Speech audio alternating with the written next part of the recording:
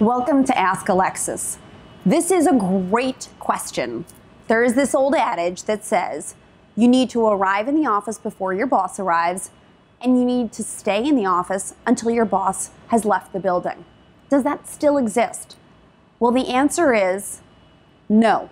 It's not about presence. It's about availability.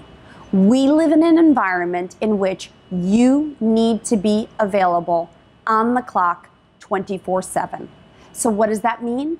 That means that yes, it may not be about if you're in the same office at the same time as your boss in advance of that boss walking in the building. But in the new normal of the workforce, the expectation is you're available on your mobile device. You're available through email.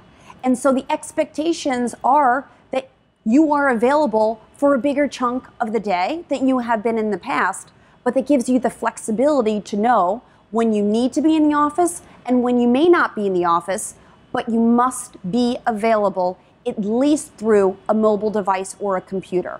That is the new normal.